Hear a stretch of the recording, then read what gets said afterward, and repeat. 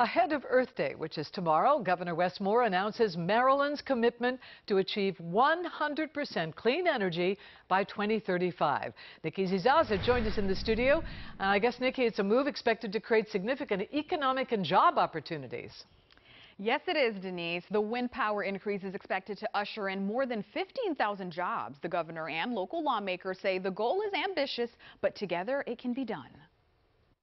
This is a very clear statement to our entire state that we are moving fast, that we are going to be bold, and we're going to have 6.2 million people who are going to be participants in that boldness. From a podium at Trade Point Atlantic, Governor Wes Moore announced his administration is one step closer to positioning Maryland as the country's leader in offshore wind energy.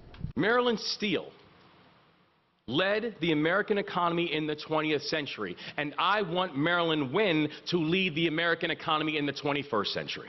Signing the Promoting Offshore Wind Energy Resources Act and securing the offshore wind manufacturing yard at Sparrows Point in Baltimore with the help of Maryland lawmakers.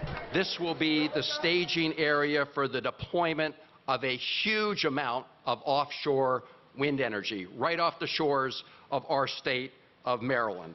The goal, generating more electricity offshore, targeting 100% clean energy by 2035.